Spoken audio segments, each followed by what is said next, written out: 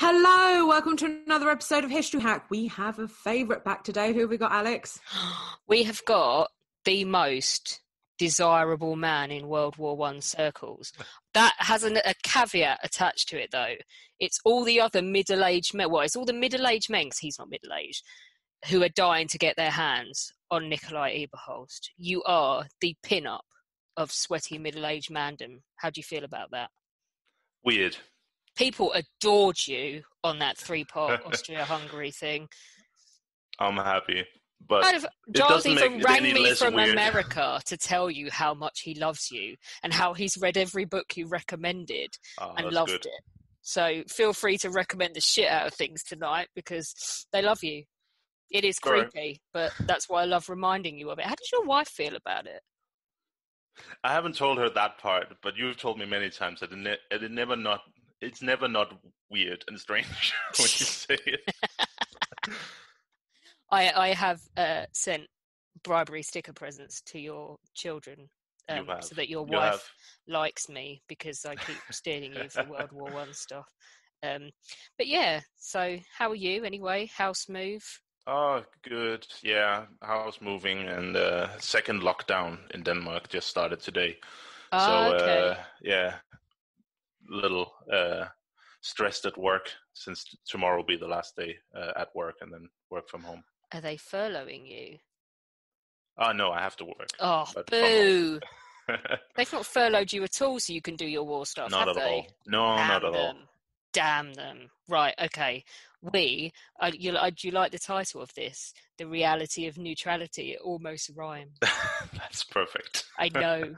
We're going to talk, because you talked all about Austria-Hungary last time, which is a big passion of yours. But I know, like, if you say to someone like Alina, who's still there possibly, and hasn't fallen asleep yet, Denmark in World War One, she'll go, we're neutral. What do you care? But that's why we're here, because we're going to talk about neutrality and what that actually meant, aren't we? Yeah, we're going to talk about some Danish witnesses to the First World War that I've picked from all kinds of different sources and from all kinds of different sides. Yeah, it's going to be really good.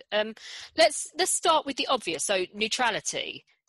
Denmark is supposed to be neutral, which means that Denmark should play no part in the war, which we're going to see is just not the case, even if you are neutral. But let's talk about that standard view. Let's talk about what it was like to be in Denmark during the First World War when your country is not participating, because you've dug up a few sources for us, haven't you? Yeah, I found some sources in the archive where I work, the Copenhagen City Archives, which did a lot of collections from pensioners in the 60s.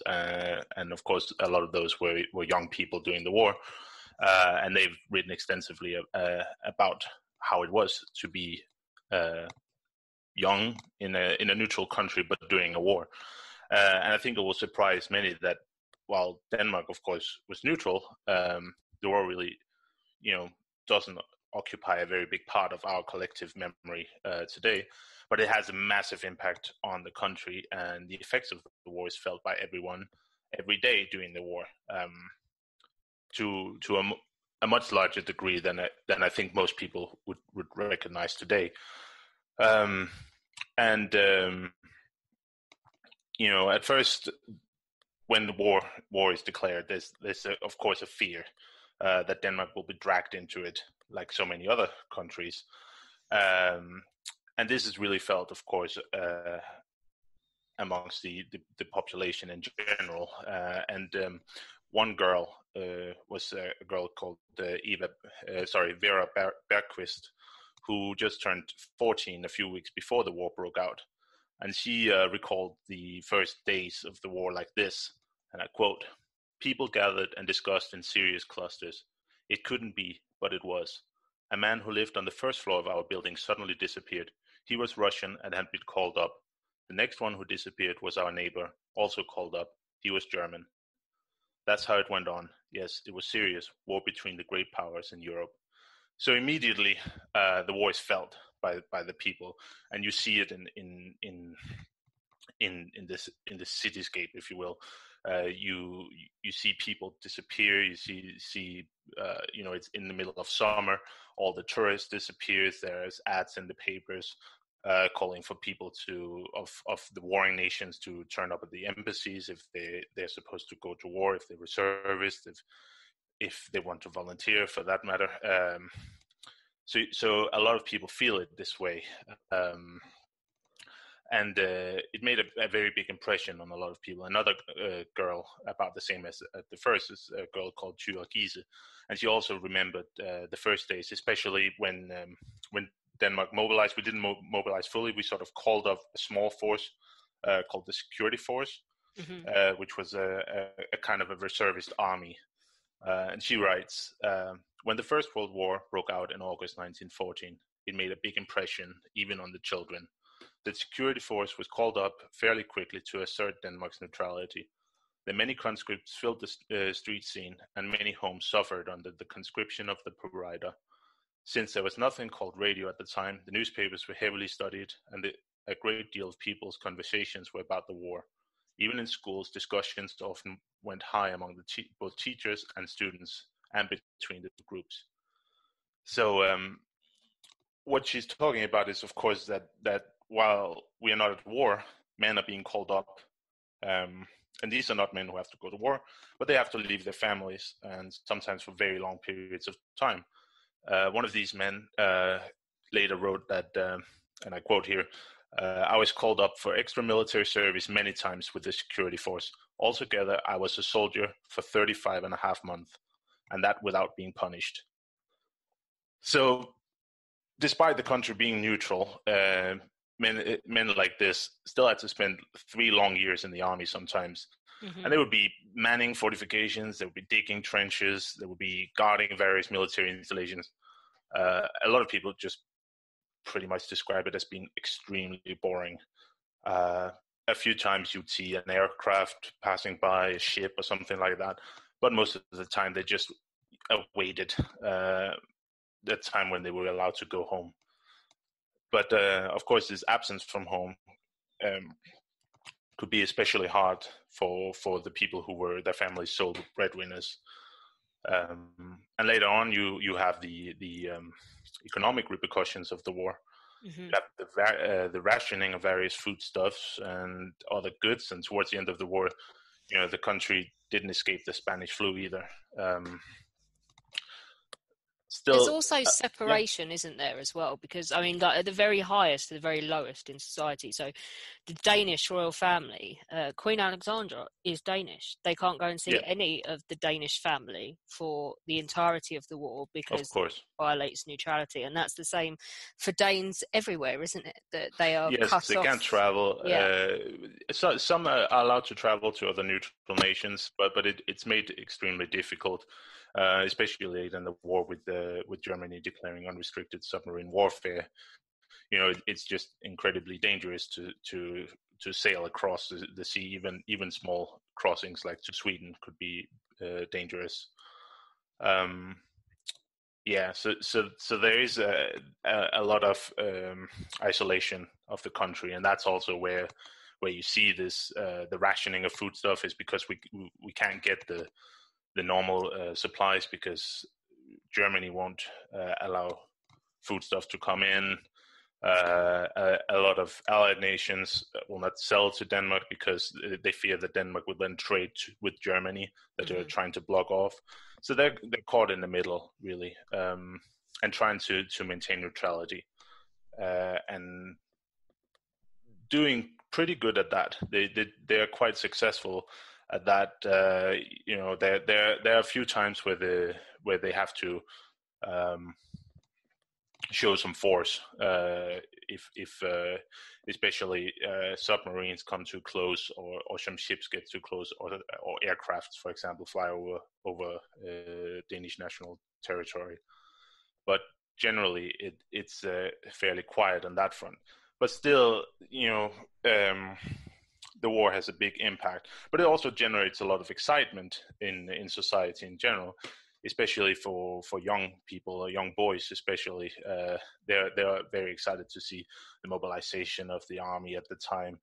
They eagerly await news, and some even describe like that everybody had maps that they would mark with flags of the army's locations and move them around when the newspapers came.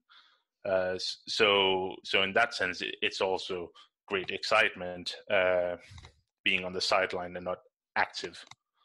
And then there's, of course, also some people who make a lot of money on the war, especially selling foodstuff to the belligerent nations.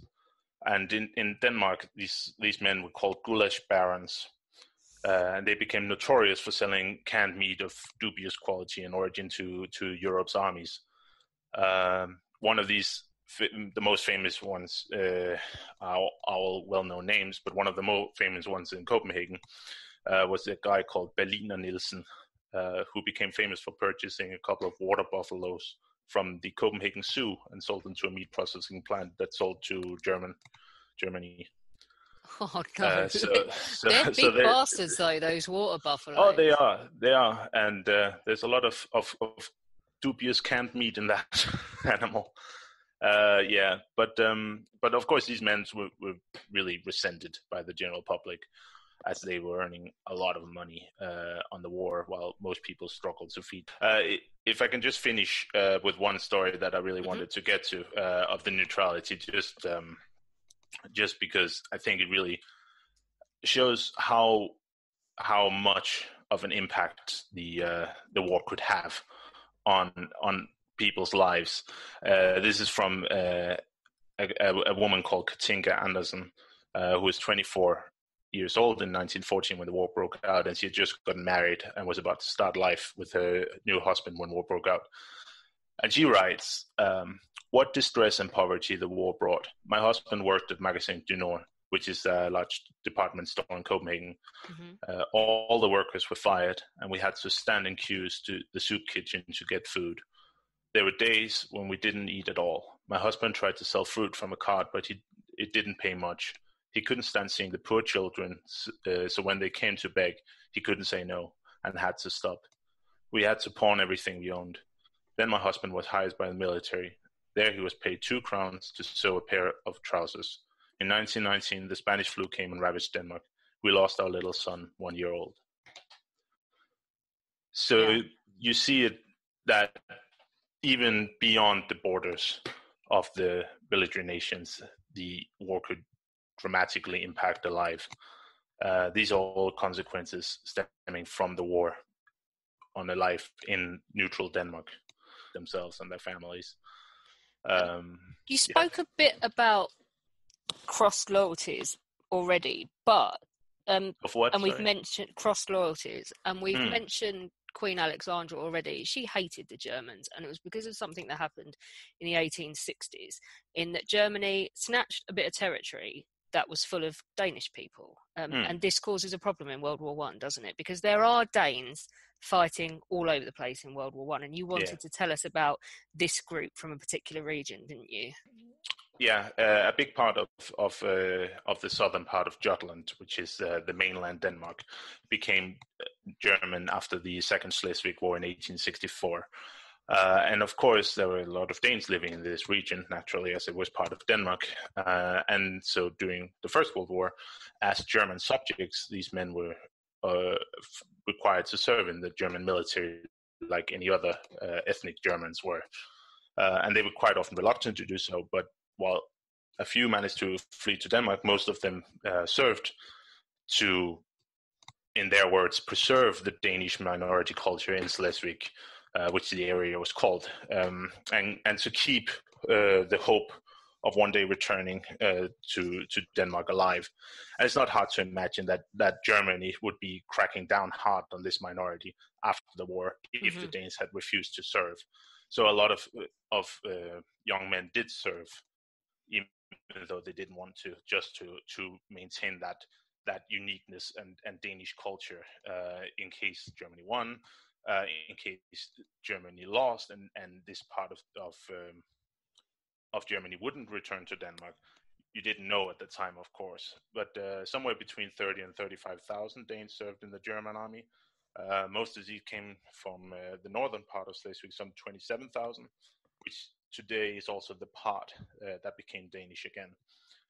And the remaining came from southern Schleswig, but those numbers are a little more uncertain, and it's hard to say who were Danes, who were Germans, because the cultures mix a little more. So they're in it from the very beginning, aren't they? But before we talk about some of the engagements where they fought, you've told me once before about, you have a story, don't you, of a guy that literally his friends had to drag him off to war. There are a lot of stories about how the soldiers had to be dragged off to the train stations by their comrades, leaving their families behind. One of the ones that I really liked, and one of the ones I picked for this, is by a guy called Peter Frank, who's a farmer. He's a husband, and he's a father of a small baby boy when the war broke out. And I picked this one as an example of what these men experienced when they were mobilized in early August 1914. And I really want you to note the contrast between this scene that Peter describes and this all too familiar scene of the crowd smiling and the young men marching off to war and arm in arm and with flowers and all that. He writes, this is a little bit longer, but I think it's worth it. Mm-hmm. He writes, "My wife and I had talked very little since the mobilization order came. Only now, when the others on the farm had retired or had traveled to their home, did we finally become one. The urge to go to bed was not present. We both felt, as strongly as only people who love each other can feel it, the urge to be alone, but not to sleep together. No, be awake together. Yes, it was as if the feeling was bursting through our minds. If we could just stay awake and be together for the entirety of the short time left before I was going away. Sleeping only stowed away precious time. As one, we walked down the road towards the forest, not just in each other's arms, no, like two people clinging to each other, never to let go again, no matter what may come. Talking proved difficult, as we both felt the inner emotions too strong to talk about openly. The evening was calm and quiet and really nice, mild and peaceful summer evening. But it was as if this gentleness and peace by nature came into conflict with what was about to happen. Oh, why this devout beauty and peace in nature, when I so soon? No, the thought could not be thought to an end. We walked slowly along the field road, and one side the grain stood strong with heavy bent ears, soon ready to be harvested. Somewhat further on the opposite side of the row, lay the cows and young cattle chewing.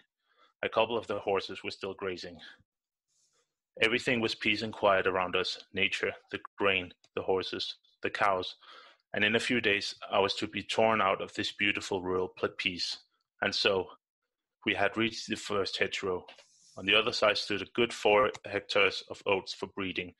It's the prettiest oats I've seen, the consultant said when he came to check it out, and now I couldn't take part in the harvest.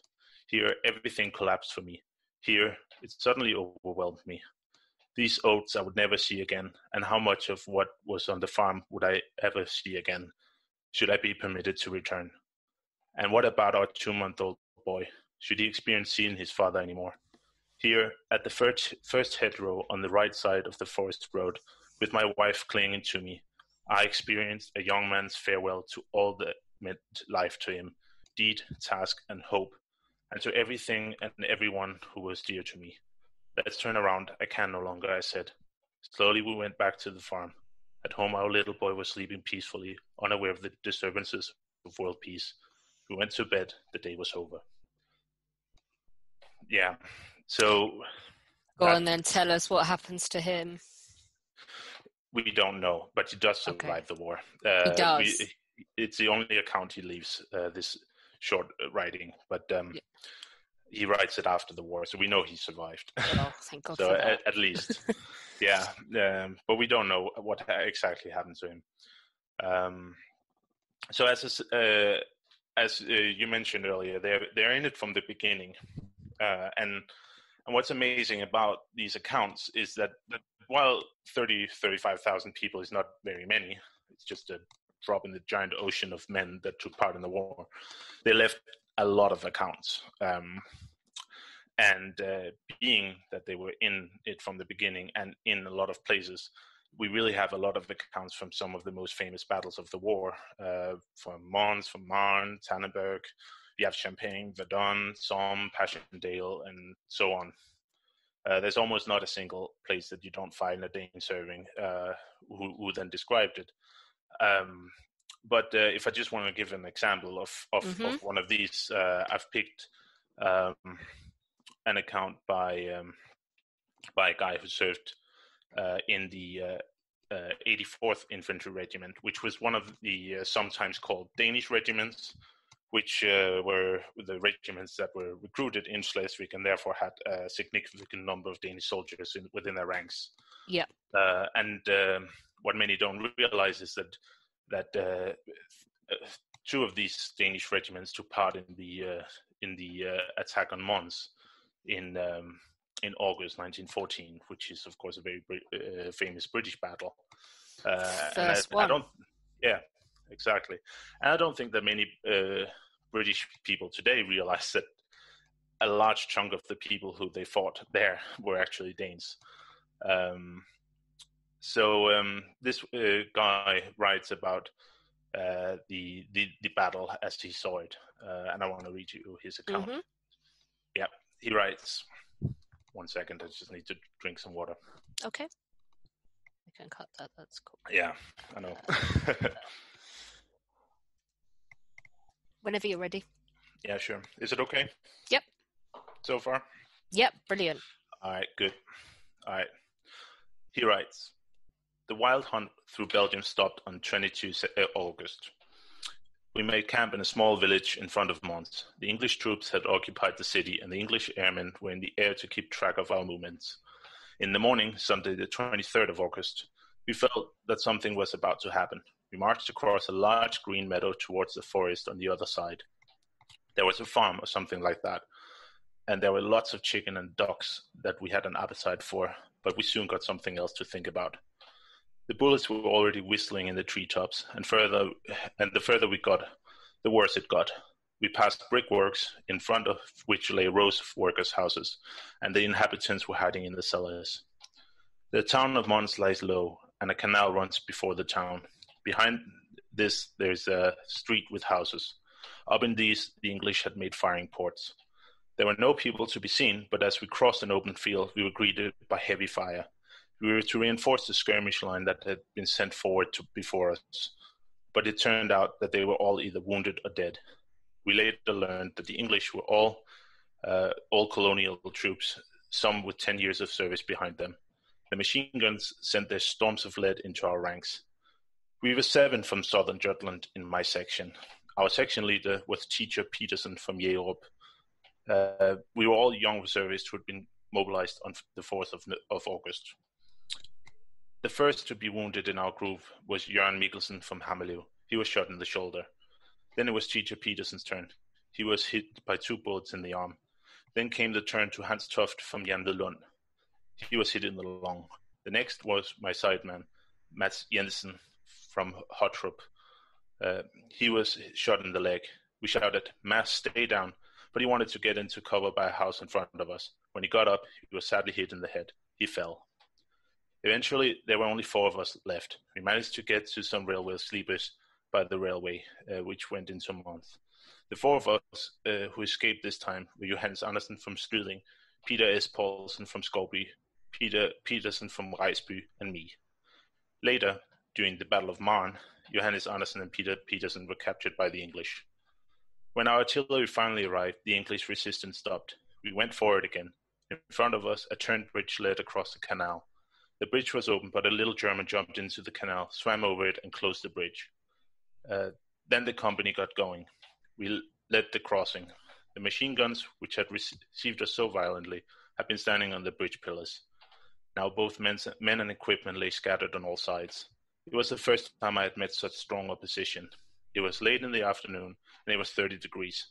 In the English positions, there were still hot meals, but none of us had neither the time nor desire to eat it. Some of the English had jumped into the canal when the German artillery began firing. Some had only their heads above the water, but now they were held up and led into captivity. The wild hunt went on. I witnessed something that I will never forget. The city was set on fire by the shooting. Occasionally, we had to cross the streets running. A small dog came out of a house. A soldier hit it with the butt of his rifle, so it howled. Then a woman came out the door. She wanted to save the dog, but she had a small knife in her hand. Perhaps she had been peeling potatoes. When a paramedic saw the knife, he was so shocked that in his confusion he pulled out his revolver and shot the woman. It turned out that she was highly pregnant. It was war in all its horror. It's horrible, isn't it? It is, but you have an account that describes a key moment in the war, and this is just one of many accounts that describe the same battle. One of the guys that he mentions, we also have of the ones that are wounded. We also have an account by him. So you have quite a lot of accounts on the German side that you don't normally see or hear, because they're of course written in Danish. But you also have, don't you, Danes that go over to the Eastern Front? Yeah, as I said earlier, they're just everywhere. Just to represent also the Eastern Front in this, I picked one who served in Poland in January 1915, a guy called Hemming Skov, and he describes how it is. He describes a lot about the feeling of going into battle. And he writes about charging an unnamed Russian town. And I really picked this account because it really sheds a different light on the war, war in the East. And of course, it also a brilliant account that describes well the sounds, the fear, the confusion, the experience of such a trench assault. And if I just pick up the story when his comrades are about to go over the top, he writes, the silence was overpowering. No one said anything. You discover that you can do an awful lot when you have to. Truly a state in which fear rules. For a moment, you are actually paralyzed by fear. You get completely stiff, can't even turn your head. One feels like a lump of living horror. Behind us, the trenches are filled with even more human material. All reserves are deposited. At 1 o'clock, everyone must rush forward. An hour before the artillery fire begins. The most terrible artillery concentration I've experienced so far is breaking out. The 21-centimeter mortars participate. There's this thunder in the air, hollow drones, eerie bangs, eerie whispers. In salvos, the grenades from the heavy cannons come howling over us to spread death and destruction over the Russian trenches. Then he writes, a few comrades run into the small burning town in front of us. We never saw them again, for the city did not become ours. Wow. Yeah.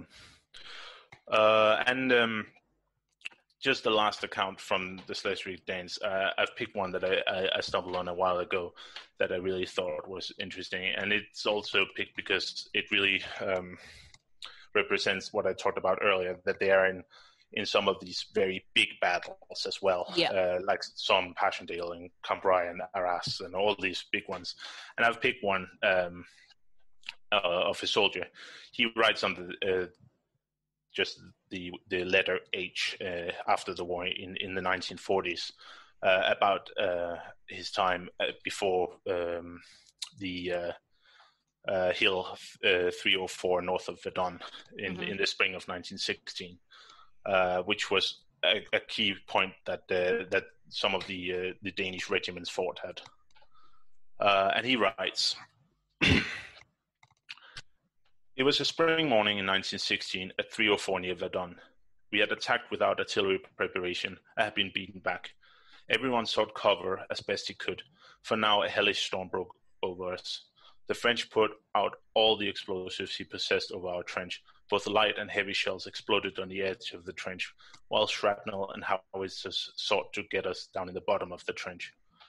It was during this period that the first steel helmets were introduced, so far only experimentally, but one man in each section was forced to put such heavy new-fashioned things on his head.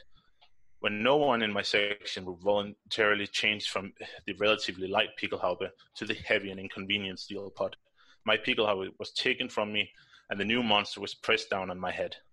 I growled, and the comrades laughed at me. However, the pot helped save my life. During the terrible artillery barrage, I crawled into a dugout where I assumed I'd be relatively safe. However, a shell exploded, and the parapet on the parapet and pushed the earth down over me, so my legs were buried.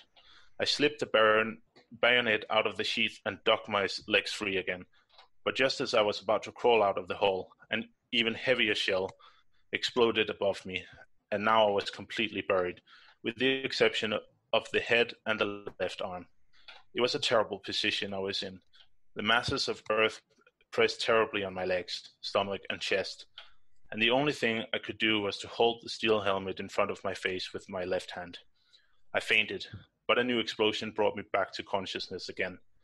Thus, it alternated a few times between unconsciousness and consciousness, and in the clear moment, I was preparing to die. However, once again, the urge for self-preservation awoke in me, and I screamed from fear of death, without even believing that anyone would hear me in this hellish noise. And who would venture out in this stormy weather? The trench was now almost level, and every second I could expect a deadly piece of steel. Again I screamed, and now screamed my wife's name out through the rain of shells and noise. It was her I thought of in these supposed moments of death. We had been married for a couple of years, and our thoughts were always with each other, so I thought of nothing but her, and therefore I also shouted out her name in these moments, when death was near. And now comes the marvel of this incident. Quite clearly, I heard my wife's voice. Yes, my dear, I'm coming. The dear voice had a wonderful effect on me. I became quite calm, and at the same time was quite sure that she would help me, and that I would not die this time. Immediately, I heard voices nearby, a sergeant and a paramedic trying to dig me out. However, they only had a small field spade, which didn't do much. While the paramedic crawled back for a larger shovel and a pick, the sergeant stayed with me. It cost him his life. He was hit by a large piece of a grenade. When the paramedic returned, the sergeant was dead, and I lay unconscious. They were a couple of heroes, both he who died and he who dug me free. Wow. Yeah. So what I think is interesting about a lot of these accounts is that we get a different view of the German side of the war. We get a more human side of it, and you can hear, for example, in this guy, he's obviously a Dane who's not very keen on fighting for Germany, but he still describes his fellow soldiers, who are most likely Germans, as being heroes. And you can also hear in the way he describes the scene with the receiving the steel helmets, which you could also say is a key moment in the war. This change, which is played out here, but you also get the comradeship and the way that their interaction, that they laugh at each other and that's why I think these are a great source to portray the other side of the war, if you will. Yeah, I think as well, once you're there and you're in the middle of it, it doesn't matter a damn what your ethnicity is. You're in it together, aren't you? Yeah, and you hear that a lot. I mean, most of the conflicts, they play out behind the line, of course. The conflicts with the German officers or whatever between the Danish soldiers. They're not allowed to speak Danish. Some of them are. Most of them are not allowed leave because there's a fear that they will escape to Denmark. So there are a lot of conflicts of that. But of course, all of this mostly takes place behind the front. Yeah, there's no time for it when you're in the front lines. No, of course not. But we talked about the Schleswig. Yeah, we've talked about those poor guys who were sort of ramroded into the war, weren't they? They didn't really have a choice based on where they were living. But there are lots of Danes all over the place who are there because they want to be. Now, we've already talked about France, we've already talked about Verdun, but tell us about, you've got one guy, haven't you, that you've translated some stuff for, that went off and joined the French Foreign Legion. Yeah, so if you were a Dane living in Denmark and wanted to take part of the war, which many people did, and I think this is something that we don't really understand much, that the war is really the thing at the time. And for a lot of young men, this is really, in Denmark, for example, this is really an opportunity missed. This is a great thing that will happen in their lifetime, and they're not going to be part of it. So, of course, some people will try to join, and your best choice for that is the French Foreign Legion. because they're the ones most likely to take foreigners, of course. So now at the outbreak of the war, there are, of course, some Danes who are already serving, and they didn't have much of a choice in the matter. People who have joined the Legion before the war. But then there are also those who joined for a range of different reasons, and adventure being a pretty important part of it. Somebody just wanted to be part of the war, as I said, and they felt that they were missing out. And then, of course, there were some who saw this as an opportunity to strike back at Germany and revenge 1864 that we mentioned before. That's a big part for some people as well. And you also see that some Danes had ancestors who had fought in the Franco-Prussian War. Yep. After 1864, they joined the French army to fight the Germans again in 1864. But yeah, you have a really strange mix of people. Amongst the ones that we know of, you find the receptionist at Angleterre, which is the most famous 5-star hotel in Copenhagen. And you find the waffle maker at the Dyrehavsparken, which is the world's oldest operating amusement park just north of the capital. So you have a lot of strange people. Now, to represent this, as you said, I've picked one man. His name is Julius Eliassen. And before the war, he was a trained blacksmith, but he worked as a waiter, both for his brother, who had a restaurant in a town called Frederiksværk, and for his father, who owned the Damhuskroen or Damhus Inn, which is a very famous inn just outside of Copenhagen. And it's still there now. It's actually, from where I'm recording this, it's just like a 20-minute walk from here. Yeah, and it's actually also where my grandparents celebrated their 14th wedding anniversary. So a bit of a personal connection too. Now, Jules is an interesting character in many ways. In one of his letters, he writes, there are many other things I'm not good at, but military, that I can do. I think that sums him up very well. Much like Ernst Junger, who is, of course, famous for the book Storm of Steel. Jules is a man who didn't necessarily see the war as something bad.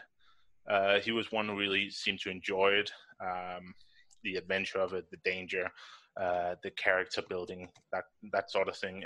And while he was fighting in a French uniform as a Dane, he also had a strong sense of duty. And an ongoing theme in his letters is the wish for a medal and for promotion, and he's also quick to criticize others who he thinks are cowards, especially if he sees Danes in the Legion that behave like cowards. So he's a strange man, but in a way, while this doesn't really seem very appealing qualities maybe today, it's really impossible not to like him when you read his letters, because he has a really great sense of humor and a very boyish naivety that really shines through all of his letters.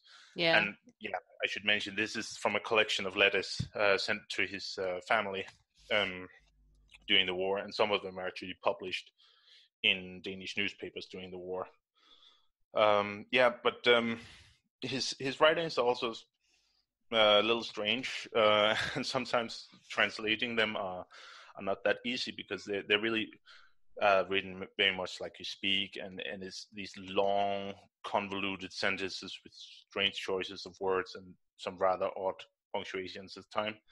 And he also tries to make up, when he doesn't know the word in Danish, a French term, he just makes it up in Danish. This is the guy you were complaining about, isn't it? Oh, yeah, he's a really bad one. There are some of them that are really difficult to translate. This one was really difficult. Yeah, but so some of it might sound a bit weird, but it also sounds weird in Danish, let me assure you of that. But you want everyone to know it's him that's the weirdo, not you. Exactly. Okay. Exactly. I'm pushing the blame to a man 100 years ago. It's fine, he can't argue. Exactly. Now, in early 1915, he travels to Britain to find work as a blacksmith, but he once again ends up as a waiter in a London hotel. And he's not really happy about this, so he decides to travel to Paris with 3 other Danes and volunteer for the Legion. And I just want to read you some excerpts from the letter home he sent on the 18th of April, 1950, just after enlisting.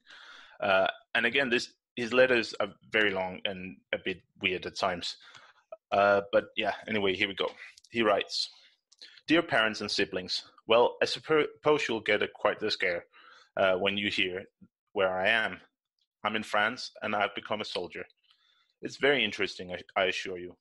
But there's so much I could use and so much I'd like to buy, so please send me 100 crowns. I'll pay them back." Yeah, exactly. "I'll pay them back, but please send them at once because I don't have any. The trip was expensive and everything is terribly expensive.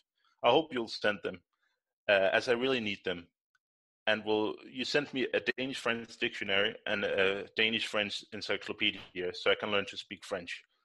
I already know a few words, but not that many. Here are all sorts of people: Greeks, Romanians, Swiss, Swedes, Spaniards, and Italians and Jews. Most of them are rough fellows. But you must understand that they are not scared, as all of them are volunteers. I can't understand why all countries don't go to war against Germany. Well, you'll hear more from me soon. Please send me the 2 books and the money, so I'll have them when we leave, perhaps for the front." Yeah, I love it. yeah, I've he's an joined the army character. now. Can I have some money? Exactly, and this is the first thing he writes to his parents about this, and his siblings, of course.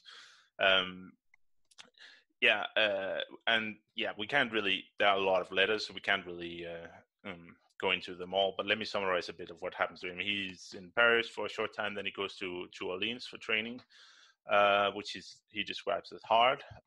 He describes some of the different legionnaires he meets and complains about some of them, especially some of the Danes he meets. And he's also constantly begging for money and cigarettes. And then in June, he's sent to the front, 1915. And his first letter from the trenches, he writes, "Dear parents and siblings, well, I can assure you..." Sorry, let me start that again. "Dear parents and siblings, well, I can assure you this is an adventure I'm on now. I arrived alone, but in the morning, when we were drinking coffee in the section to which I'd been assigned, suddenly a bearded fellow said, 'Sofferfanden,' meaning bloody hell in Danish, as he dropped his coffee. I then knew he was a countryman. He'd not been in Denmark for 7 years and had been a soldier since August 2nd, 1914. I'm lying in the first trench, 60 meters from the Germans. The bullets whistle above our heads all day. The other Dane is 26 years old. We're standing guard together and having a good time.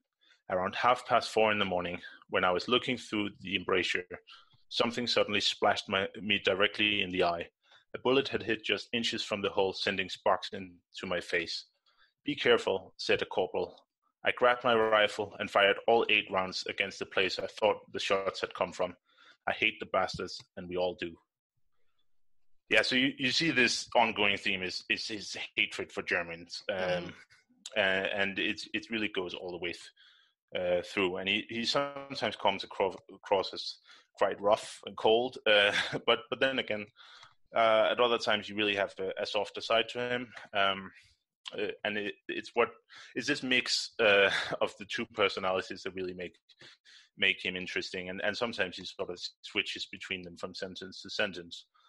And just to illustrate this, in one of the letters he writes to his younger sister, he writes, "Dear Inga," which is the name of his sister, "when the war is over, I'll return as a lieutenant and bring you, Julie and Frida, down here to France to show the caves and kilometers of long trenches where we have lived and fought. I'll make sure to wash well and remove the lice, comb my hair and cut it short. I'm standing directly in front of the Germans while writing. Once in a while, I'll look through the embrasure and see if some German needs a shot of powder. Long live Denmark, France, and Scandinavia."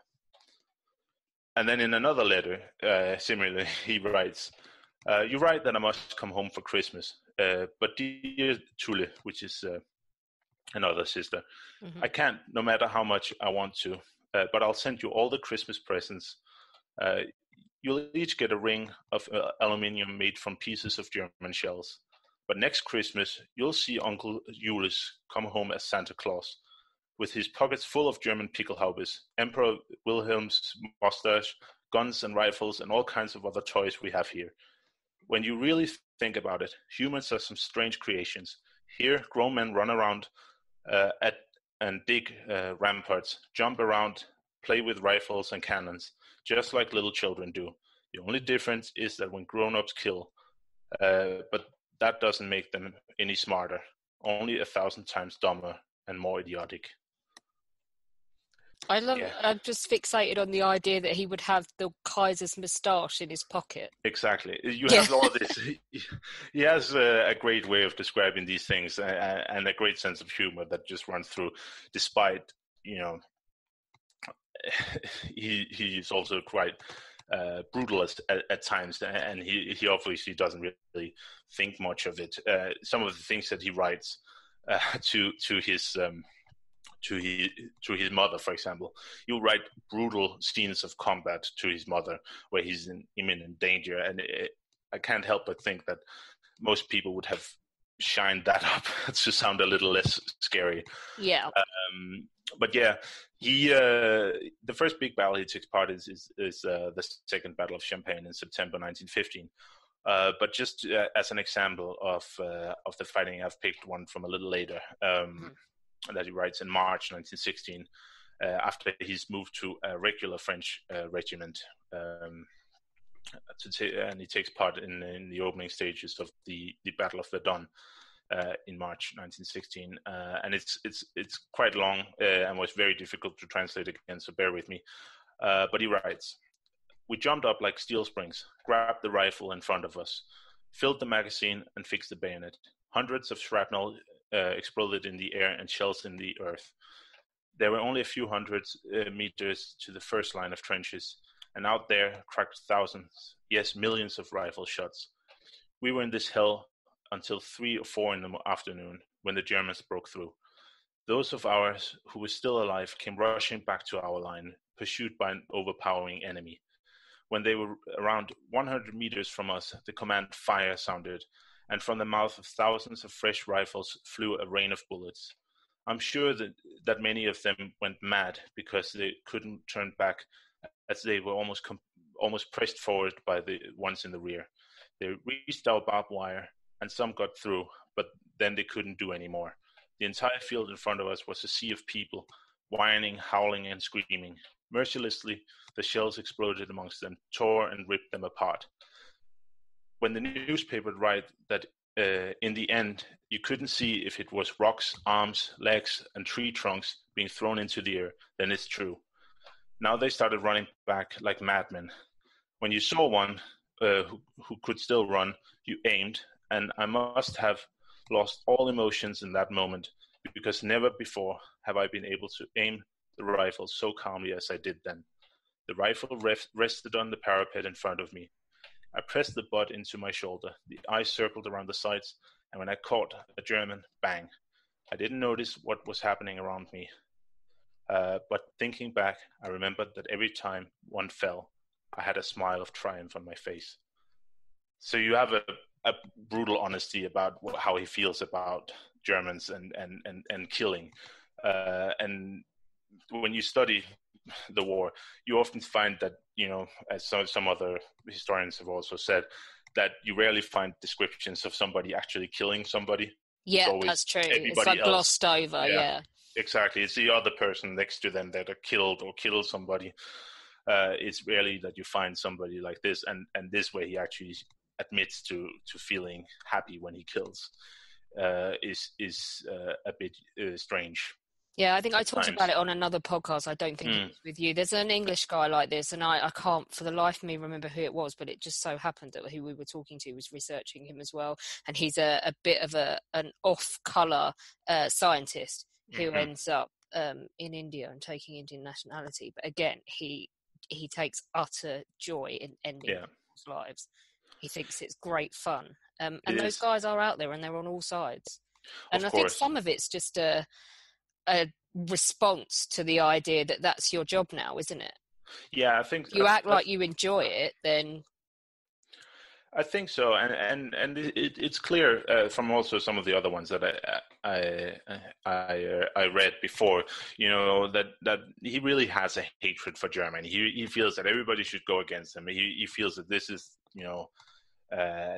Denmark's fight as well against the Germans, the arch enemy.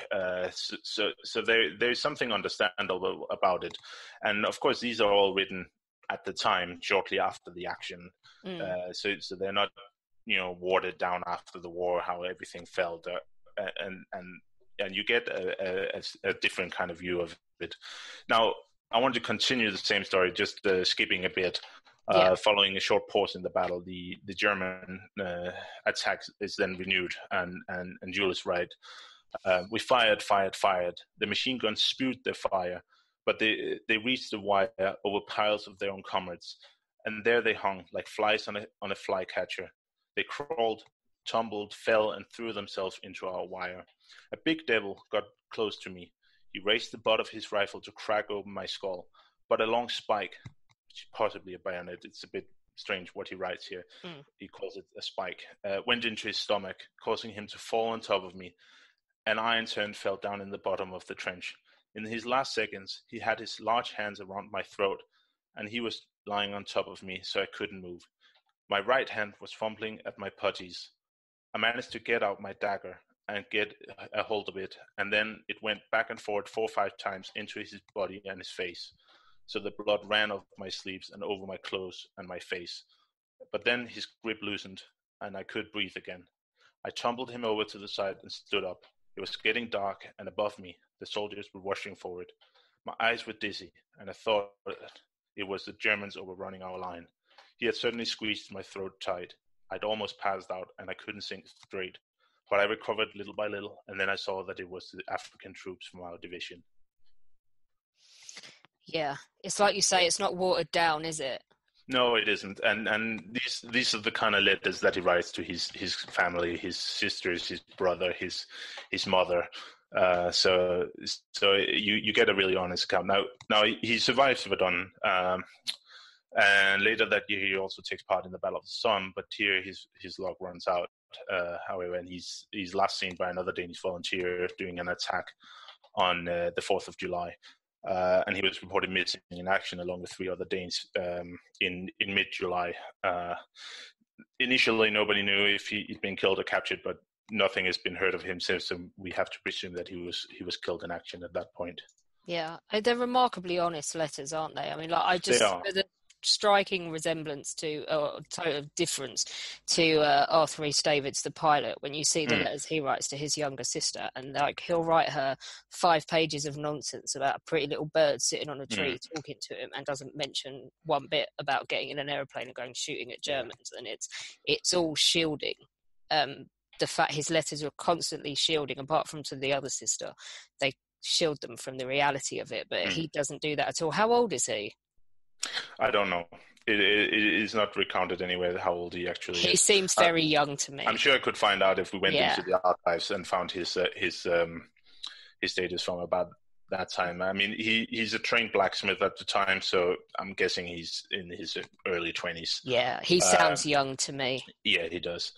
And as I said, he's not a learned man. I mean, his letters are really not very well written. But it gives a very unique view of the war, and I think he's a fascinating character because you have this naivety, you have this joking side mixed with these absolutely bloody scenes, and this streak of happiness at killing the enemy that we are normally spared in most accounts. Yeah, I think what's really interesting is you also found one serving, well, I suppose technically British, but Imperial troops. You found one in the Australian forces as well, haven't you? Yeah, I mean, besides the Foreign Legion volunteers, there are a number of Danes who also manage to join other Allied armies.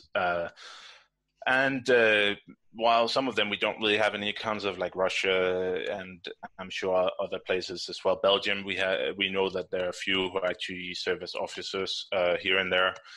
One in Africa in particular, but a few managed to enlist in the British Army. But they were more reluctant to take foreigners. Most who tried were rejected. Possibly. On the other hand, if you happen to be down in Australia and New Zealand, because I know Holmes and I found a Norwegian whose ship had docked in New Zealand who just jumped into the New Zealand forces. Is that what your guy did? Yeah. The guy that I picked, he arrives just before the war, and is working there. He's not a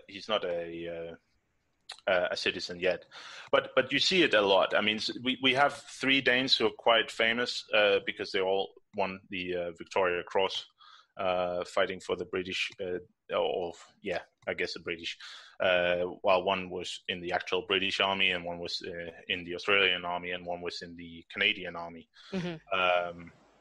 I mean, the way they get in is always a bit interesting. The guy who served in the British Army, his name is Percy Hansen. He won the Victoria Cross at Gallipoli, but he was born to Danish parents in South Africa and grew up in Britain. Went to Eton, and that was sort of his ticket into the army, if you will. That he had enough to do with Britain, even though he wasn't actually a citizen at the time. Then Canadians and Australians were generally more willing to take foreigners. One that we have that I mentioned before, the Victoria Cross winner is Jørgen Christian Jensen, who won the Victoria Cross in 1917. But he had already been in Australia in 1909 and became a naturalized British subject in 1914 to join the army in 1915. And then we actually have an account by one of them, the guy called Thomas Dinesen, who he lived in Denmark when war broke out, so that was a bit different. But he was desperate to fight, and he tried to join the British Army, but was rejected. He then tried to join the French Army, but was rejected. He then traveled to America in 1917 to join the American Army when they joined the war, but he was rejected. And then I suppose they're lost because he was taken on by Canada finally and won the VC in France in August 1918. And just a side note, he was the brother of famous Danish writer Karen Blixen, who is famously played by Meryl Streep in the movie Out of Africa. That Karen Blixen. Yeah, he was her brother. And there are monuments to all these men in Denmark now. But yeah, it's almost impossible to guess how many actually managed to get into the Commonwealth forces, and estimates vary greatly. But for this, I've not picked a VC winner as information is available. Yeah. Instead, I've chosen to focus on a normal guy, if you will, a guy called Niels Grønfeldt Stephenson, who was a deputy manager at a cigar factory in Melbourne in Australia. And he volunteered for service in the Australian forces on the 18th of August 1914, after Denmark declared neutrality, and he was sure that he wasn't going to be called up in his homeland. And he previously served 14 months in the Danish army and wanted to become an officer, but was rejected because he was colorblind. But still, joining wasn't easy for him. And while it details a cloud in mystery, he admits in one letter to his brother that he wasn't actually allowed to serve, as he hadn't been in the country long enough to become a naturalized British subject. However, he writes this, with a bit of cheekiness and the help of a government official, I was accepted. I love it, cheekiness. Yeah, exactly. So his service record, which you can read online at the National Archives, actually clearly state that he had somehow managed to present naturalization papers when joining up, even though and in wax crayon. Yeah, exactly. Yeah. Yeah. Anyway, he was assigned to the 7th Battalion of the AIF, and following training, he was sent to Egypt, and later in April 1915, he was sent to Gallipoli. And in his letters to his siblings, especially his sister, which is our primary source here, showed that he likely joined the war primarily to see the world, and he sometimes refers to himself as a tourist. And this makes his letters interesting because he likes to write long passages about the things that he finds curious and interesting. Like he'll write about Cairo and the hustle and bustle of the bazaars and rides between the pyramids. We also have a photo of him in front of the Sphinx and the pyramids. And really, if it wasn't for the uniform, you couldn't really tell that he wasn't just a tourist. Anyway, he also, when he arrives in France in 1916, he will make note of like curious sights, like women working as tram drivers or working at the railways. But yeah, there's also during his letters a sense that he's changing by the war, that this view is changing, and in 1917 he writes to his brother, "Admittedly, I'm a different man now, a whole lot more serious, and first of all I have learned to appreciate life and thank God that I live at all." So there's a bit different from the earlier ones where he describes himself as a tourist. Yeah, it's no fun anymore. Exactly. And he also exhibits quite a bit of homesickness in some of his letters. He's very excited to meet other Danish volunteers at times, and he also mentions that he wishes that he could go home to Denmark, and that he would much rather go home to Denmark than Australia if he's allowed after the war. Anyway, so while he's both in Gallipoli and France, I've chosen to focus on the 5 letters he sends from Gallipoli, as we already have covered France. Yeah. So we don't know much about his first service at Gallipoli. His first letter home is from the 15th of June, 1915, while he's sick in the hospital in Mudros. And it's addressed to his sister, and it reads, "Dear sister, I've been sent to the hospital sick. My stomach hurts. It's nice to get away from the shooting. I so long to read a Danish magazine." And so we know he's already been in action at this point, but then it picks up when he's sent back to the front. And this is the next letter, dated from the 22nd of July, 1915. He writes, I assume you've been reading about our fighting in Turkey in the magazines. It's hard to describe all the terrible things happening here that you would hardly be able to imagine. We are very few left in my company, and I've lost all of my friends, and it is getting on my nerves. But it does not help. We are fighting for our right, and it helps us move forward. I'm still an orderly, but not for my old captain. He was hit, poor fellow, the first Sunday we landed here. I've been in the trenches for 2 weeks, a long time. If we could only see the Turks, it would be fine. But for 2 weeks, we saw only the trenches about 50 to 200 yards away. But the grenades, they're terrible, especially the great howitzers. It is impossible to find cover against them, for they make great holes 4 feet deep, and all who are near them are buried alive. Even the strongest men's nerves give in. We can hear them coming, and waiting for them to explode is the worst. The climate here is beautiful, only 2 days of rain for 3 months, but it is sometimes very hot. When we are not in the trenches, we can have salt water bath every day.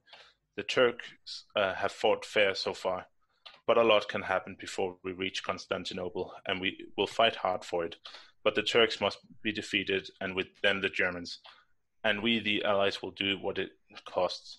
I have to finish now. We're not only allowed to use 1 sheet.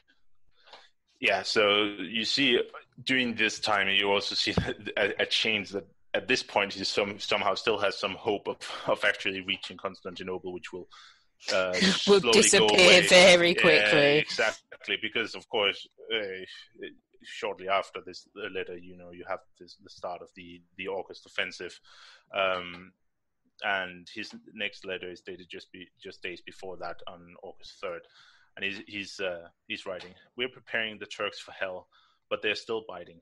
I'm sorry for you, because this letter will be the last for a long time, because we'll be up in the trenches in a couple of days. I do not know for how long.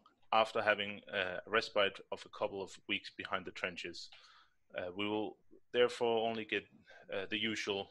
Sorry, you will therefore only get the usual. I'm fine, but I'm glad as long as I can send you that. A German airplane dropped bombs on our bivouac the other morning. I'm happy that sweet Lily, his niece, is praying for me. It seems to help me get through and give me hope. Bring her my best wishes and kiss her. Thank God they have not yet used poison gas, but if they do, we are prepared for it. Each soldier has a gas mask to wear. I shall not be saddened when there's peace. And then during on a short period of rest on August 18th, he writes his sister again. So a few weeks after the first one. We now a little rest of 48 hours. We really need that too. It's absolutely hell up in the trenches. The smell alone from hundreds of corpses that we cannot bury is unbearable, and is enough to make a man sick of war. And the Turks, the beasts, are only 5 to 10 meters away from us. So 48 hours up there is more than enough. It's a wonder to me that I'm not hurt yet. Bullets, bombs, and shrapnels fly around my ears, but always miss me. My mood is excellent, and I myself feel happily healthy and well, and look forward to 2-3 weeks of rest in dear Denmark. How is Lily? I'm so happy to know that she has not yet forgotten me. I'm so jealous of my brother. Yeah, It's so great to see the death of innocence as these letters go exactly. on. But it's just he goes through this whole change, and while there's still a little hope, I guess, in the next letter that he writes to his brother that they would actually reach Constantinople, it's a little more pessimistic. He writes here, life here in the trenches is unspeakably monotonous. We occupy the same trenches for the fourth month running. Where I've been for the last 3 weeks are in conquered Turkish trenches, and the beasts are no more than 1.5 to 2 meters from us at several points, and there's plenty of bombing. Being at war nowadays is the same as living like a rat. Everything is under the earth. Our sleeping places and trenches. He writes it as graves. I've tried to correct most of them, but the war scene is the war scene is a mighty underground labyrinth. If you lose your way in one of the tunnels, it will take you an hour and 100 questions to find your way again. I hope to be in Constantinople soon, but it's slow going. It's a bit long for a tourist to stop for 4 months in the same spot. I often think about when this slaughter must end, but there isn't much hope of that happening the next 6 months. The Germans must be defeated first and rendered harmless, and that is the great goal we are all striving for. Yeah, so you see that now it's a bit. He's a bit more skeptic that he's now been there for a long, long time and they haven't really gotten anywhere. And of course, as we know, the campaign is not going to go better from that point on. And now I'm skipping a little bit. Well, he's actually skipping. We don't really have any letters from the period until December when he is finally off Gallipoli, and he describes the evacuation just days before. This letter is dated the 22nd of December. And he writes, well, that was the end of the war in the Dardanelles. We are now all back at Lemnos. That's why we weren't allowed to send any postcards. It was very interesting. None of us knew anything about the fact that we all had to leave until 2 days before it happened. You can understand how colossal a work it was and how careful we had to be so that the Turks wouldn't be warned that we wanted to run away. We all had our boots tied around around with old blankets and racks so that they wouldn't hear us. You must remember that in several places the enemy was just a few meters away from us, and if only the slightest thing had been revealed, it would have meant the death of thousands of us. Well, there are 100 more things I would like to tell, but it will have to wait until the war is over. We've been ordered not to divulge everything. The most important thing is that we can now keep Christmas in peace. Our rifles are designed to fire a single shot each hour. Many thanks, dear sister, for all your letters. And don't forget to thank Lily 1,000 times for a Christmas greeting. It was the best Christmas present I could get. Well, at least he got off of there alive. He did, and he actually also survived the war, but he didn't get off all that easy because in 1917, while fighting in France, he was hospitalized with shell shock and was later sent back to Australia. Now, we don't really know what happened to him after that. We lose track of him after he's sent back to Australia. We'll But have to see if we can judging get an by Australian to track him down. yeah, maybe. I mean, judging by his letters, he likely returned to Denmark after being discharged, and hopefully he lived a long and happy life. But we don't know. Yeah, fingers crossed. Yeah. We've gone quite long already, but I don't want to deny people because we've got one more group to talk about, haven't we? And Yes. that is inevitably all of the Danes that had emigrated to America. So what happens, obviously happens, when America enters the war in 1917? Yeah, it's a group that we don't hear much about. I think most Danes don't even think about them. But yeah, of course, the Danes who immigrated either before or during the war would find themselves, a lot of them, fighting in the AEF in 1917 and 18. And we can't really know how many it is. Some say around 30,000 Danish Americans served, but of course it depends on how you define who's a Danish American, who is an American already. For me, I've been trying to focus on the first and second generation Americans in my study of it, or the ones that have lived in these distinctive Danish enclaves, mostly in the Midwest, where the primary language was Danish, and churches were Danish, and there were Danish traditions. The places like there's Asko in Minnesota and Elkhorn in Iowa, which are these Danish towns in America. But yeah, the war actually had a great impact on these people because in many ways these Danish towns turned American during the war to display patriotism. And if you read the Danish American press, the newspaper that came out, they're always like encouragement for starting to celebrate like the 4th of July instead of the 5th of June, which is the Constitution Day in Denmark. So in a way, this changed during the war, and this distinctive Danish mentality was almost wiped out in many of these places, and everybody just became American, as they were desperately trying to lose the sometimes not very favorable term of being a hyphenated American, so like a Danish American, German American, or something like that. And you also find interesting articles, and that I think we should read out now, like from this one from a Danish American newspaper in May 1917, so just a month after America ended the war. And it's important to note that this is before conscription is declared in America. And it's presented as an anonymous letter to the editor and addressed to the boys and signed by someone calling themselves one of your girls. So you already kind of know where this is going.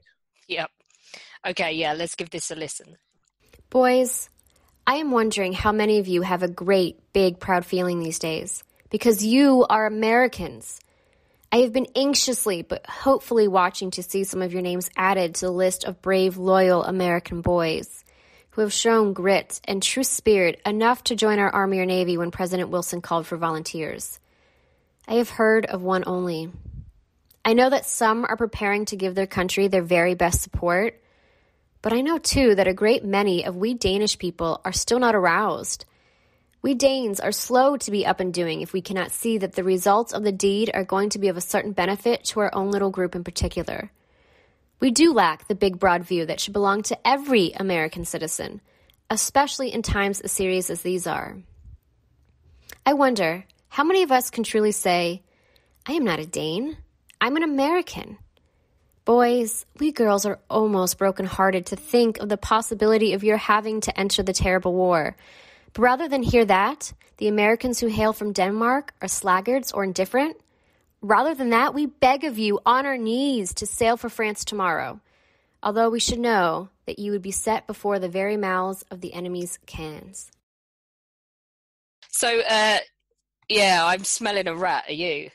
Yeah, it doesn't really sound like a real person. And It sounds like a middle-aged man sat there and signed it. Exactly, and tried to One give of your somebody girls, somebody a bad feeling. But yeah, despite what you might think from reading something like this, there's no indication that Danes were any slower to join up than any other Americans. In fact, the first Danish American who fell in combat already did so in 1917 at Passchendaele while serving in the Canadian forces. like many Americans did. Who just before crossed the American border, didn't crossed they? the borders. Yeah, Mm. exactly. Now, I've chosen to focus here on a first-generation immigrant soldier called Alfred Nielsen, who immigrated to the United States with two brothers in 1915 from the Danish island of Mors. So during the war. So this is one of the examples of somebody who actually were able to travel during the war. Mm-hmm. And he wrote an absolutely wonderful account in Danish of his wartime service after the war.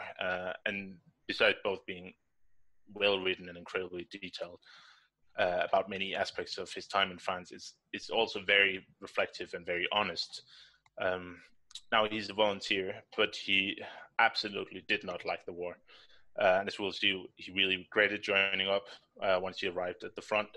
And perhaps because he's relatively new American, his approach to the war is, like many other American accounts of war in general, I think, is almost completely devoid of patriotism or this American exceptionalism, if you will. Mm-hmm. What's more, he doesn't really shy away from criticizing the behavior of his fellow soldiers at times when he sees it. And I just want to give you one example here. He writes about a fellow man that he chose to name Jim. He writes, "One of our signalmen was what we called hard-boiled. The death and suffering he saw around him did not touch him. He knew so many swear words that he could swear incessantly for several minutes without repeating a single one of the words. I want to call him Jim, but that's not his real name. At noon that day, the infantry occupied the plantations around the chicken coops. Jim and I were on our way up to the line, each with 2 carrier pigeons. On the way up, we met quite a few prisoners, maybe 100 men. Like a flock of sheep, they were being driven back by 2 infantrymen.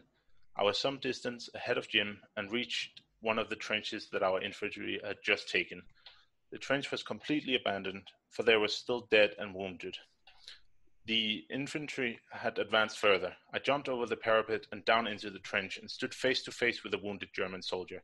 He could not be more than 18 years old and should be in school rather than in the trenches. He was thin and pale. The ugly grey German infantry uniform hung in folds around this boy. His iron helmet was apparently too large and heavy for his thin neck. He leaned back. He pressed one hand to the chest, which was red with blood. The other he reached for the clouds. His lips moved, but no sound came from him. There was a look of silent prayer in his eyes. I hurried past him, in a way ashamed of having penetrated into the loneliness of a dying man. There are times on the battlefield when a man wants to be alone with his thoughts. I heard a shout, ran back, and there stood Jim with his bayonet through the chest of the boy, who looked at me with those pleading eyes that have ever followed me after I was injured a second time and came back to the hospital. I had seen men slaughtered before, but the sight of the boy with a bayonet through his chest and a face as pale as a human can have, and then still be alive, was so appalling. Much later I asked Jim if it was not wrong. It was a dying man. Is it not what we are here for? Was his answer. Jim stuck the bayonet through a German soldier, who was half sitting up against some pieces of wood with the pack on his back and with his hand clustered around the rifle. Jim let him get the bayonet several times, and after a particularly powerful blow, the German fell over. Strangely, the damned German was sitting there with his eyes closed. I thought it was false alarm, but I saw that he was already at St. Peter's Gate, begging to be let in. After all, war is mutual permission for fraternal mutilation. Jim could never walk past a dead man without having to examine his pockets for valuables. One day I saw him sitting on a dead man who had a ring on one of his fingers. Jim sat with a knife trying to amputate his fingers. Yeah, so you can see this is a different portrayal of an American soldier than we sometimes see this, sometimes called like this righteous crusader, that we see, and there's this constant condemnation of the war in his writings. So you can almost see it as an opposite to a man like Jules Eliassen, the French foreign legionary that we talked about before. I mean, to Alfred, the war is something undeniably bad and something that needs to be avoided at all costs, and it really shows in his written testimony.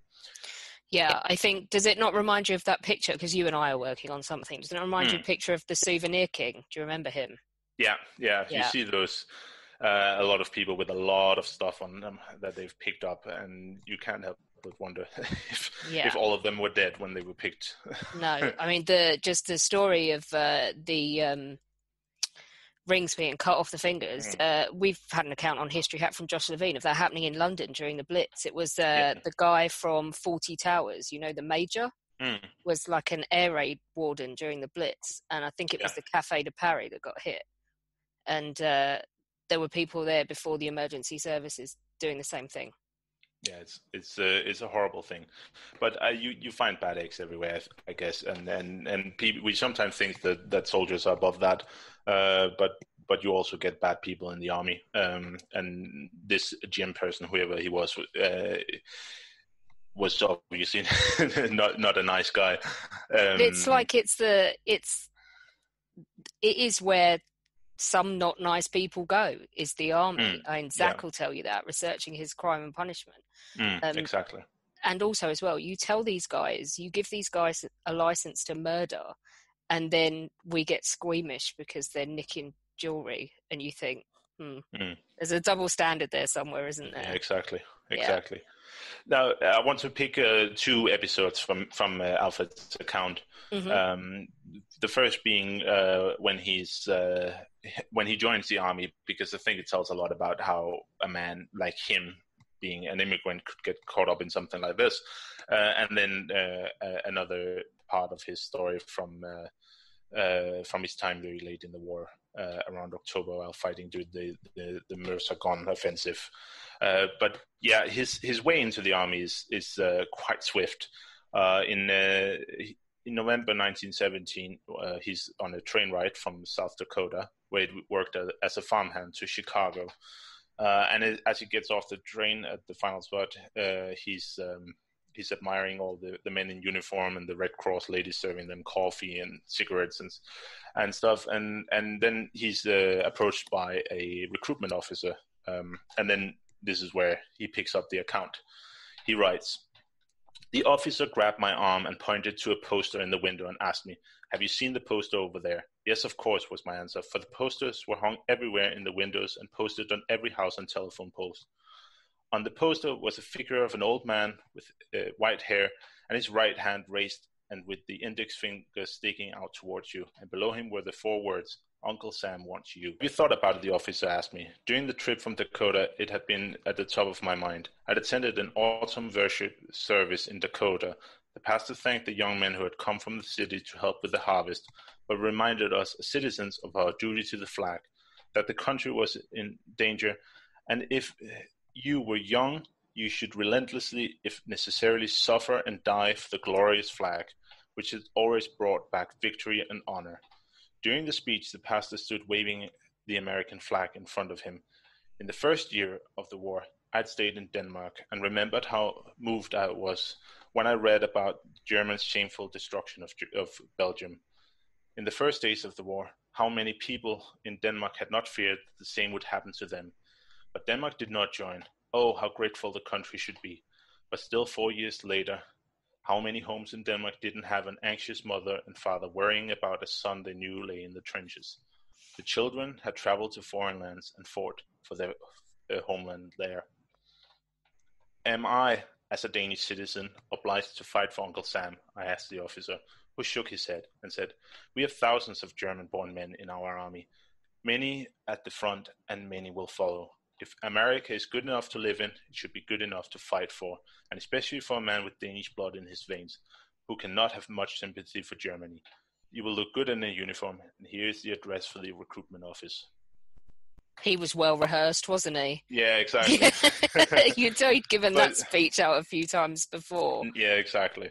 And you see how, very well how a man like this, what he's thinking about. You have of course, the willingness to, of course, do something for your new country, but you also have a sense of duty to your old country, and it's a mix of this that makes this account interesting. And I think this goes for a lot of the the hyphenated Americans at the time, that there was both an obligation to your new country and an obligation to your old country, that sometimes conflicted if you were from an enemy country, if you will, but also sometimes could work together, like in this case. So I said I wanted to pick up, but let me just summarize what will happen. He goes to join up. Of course, he goes to training and is sent across to England, where he gets some more training, and then he arrives in France, and he serves in the 3rd Division, also nicknamed the Rock on the Marne, for remaining steadfast in the face of the German offensive in 1918. And he arrives around the time the division is engaged at the Battle of Château-Thierry, and he's later also fighting at Saint-Mihiel, where he's wounded. But the one I wanted to read for you is from the time when he's fighting in the Meuse-Argonne offensive, the largest military offensive in the United States history, involving some 1.2 million American soldiers. And here Alfred is tasked with establishing communications between the American lines and an advanced post set up in a recently captured German trench. And I'll let him tell the story. He writes, 4 men were commanded out. I was one of them. A piece of shell killed one on the way out, an infantryman. Ryan and I continued. Grenades fell all around. Out by the trench, a shell that looked like a falling star shooting through the air suddenly landed, a dazzling light, and everything went dark for a few seconds. My comrades got up, but I remained down. The comrades saw how mercilessly the grenade had hurt me. Stiff with fear, one asked me, "Were you hit?" As if he doubted what he was seeing, bent over me and said, "Good God." A shell sent earth and stones down over us. My 2 comrades ran back towards the trees. Heavily bleeding and confused, I grabbed a shoelace, and with that, I stopped the bleeding and crawled a few meters to a deep shell hole and let myself roll down there. Here I was safe against the bullets. In the hole lay 2 dead German soldiers. All day I lay waiting, hoping that my comrades would bring back a stretcher. I feared that if I had to wait until darkness fell, everything would be over with such a wound. And then I'll jump a little. He's badly hurt, and he finds himself alone in the shell hole, and continues from here. When darkness came, I tried to cry for help, but the blood loss had been too great, and my strength was weak, and so was my voice, which could not be heard far away.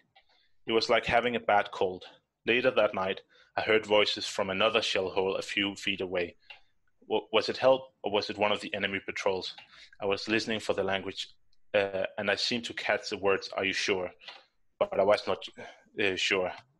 And I imagined that the men out there were from the same army as the dead in the hole with me. My thoughts went to the young wounded German boy I'd seen killed 2 days earlier. I was afraid of the bayonet and squeezed deep into the dirt at the bottom of the shell hole. Jim, the man he talked about earlier, was not the only one I had seen kill a helpless man. I had also seen many wounded Germans behind our lines, prisoners who were treated well. Getting captured, never. My rifle was where I fell, but one of the dead had a revolver in his belt. I reached for it, and with it in my hand, I pressed myself close down against the wet, cold ground. I was afraid to move. I almost did not dare to breathe for fear that they would hear me breathing. Then he is not discovered by the perceived enemy patrol, and he makes it through the night. But in the morning, the battle around him resumes, and he continues from here. In the morning, I heard that the battle was in full swing again. Gas drifted slowly over me, but with great effort, I managed to get the mask over my face. The comrades attacked again, and they would surely see my condition. I could hear the machine guns and wild howls to one side, but before long, they were completely gone, and I was still lying in the hole. I reached over and took my neighbor's water bottle, which was filled with coffee. It eased the thirst for a while. Later, I opened their packs and searched for something edible. One pack was impossible for me to open. In the second, there was flares, a teaspoon, and a little butter. Denied food and water, in tremendous pain and fever, he's then starting to hallucinate in this hole. So he continues from there. After 2 days of pain, hunger, and thirst, I saw myself under a large rock in pure white bed. An old man was sitting next to me. Outside, I could hear the water rushing down a cliff. Every time I stand by the Niagara Falls, I remember the night out there in no man's land, an eternal deafening roar of water. When you've been without water for several days, with a burning fever, with your throat and tongue so dry that it was impossible to close your mouth, then there's nothing in the world that is as precious as a small drop of water. Water, water, I shouted to the old man, pointing to the edge of the cliff. He dragged himself out there using a long crooked stick, came back with a glass of water, shook his head and said, "The war is still raging out there, but do not be afraid. The grenades can't reach us down here." I tried to get up, grabbed the water, opened my eyes and was back in the shell hole in my desperate position. I understood that this was the beginning of delirium and unconsciousness, and in a way I was grateful. Then he finally passes out, but luckily he's somehow found and is brought back to friendly lines, where he then regains consciousness, and he continues there. The doctor knelt by the stretcher and tried to remove the old bandage that I had tied around the wound 3 days before. I need 4 volunteers who will bring him back to the hospital, but be careful because the trees are still hiding some of the enemies, he warned them. They lifted the stretcher I was lying up on high up over their shoulders. I had only a faint memory of the trip back. I was laid in a deep sand hole between many wounded. The wounded man next to me complained pitifully. I saw a water bottle stick out from under him. I had previously asked for water, but it had been denied, and 1,000 devils had not been able to stop me from stealing that bottle.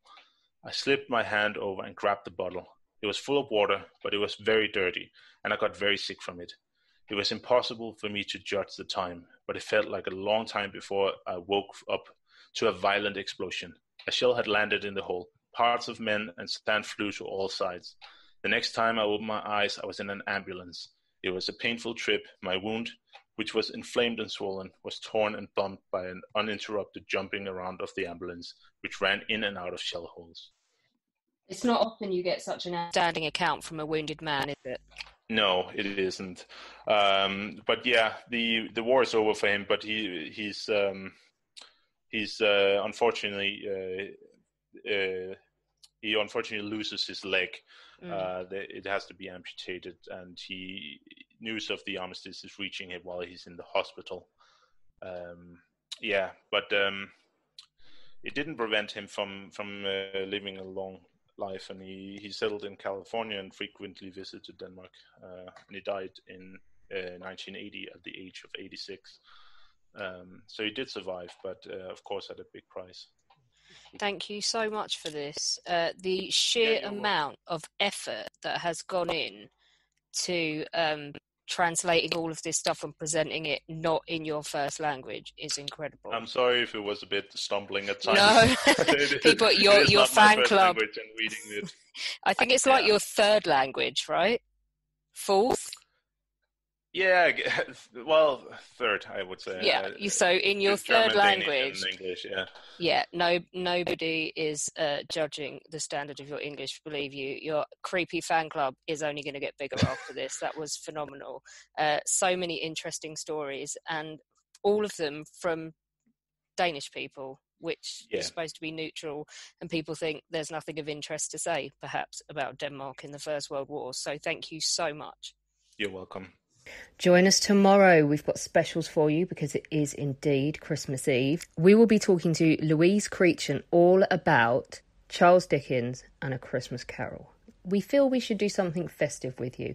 And then in the evening, even better, Owen Staten is back. He's going to give us some more Welsh folklore with a Christmassy theme this time. So don't miss out on that one. And then on Christmas Day, when you have had enough of presents and turkey and not being able to hang out with everybody because of COVID, we have a treat for you. We have another Sharp reunion. This time it's the cast of Sharp's Company, so don't miss that. It's a brilliant lineup and we had loads of fun.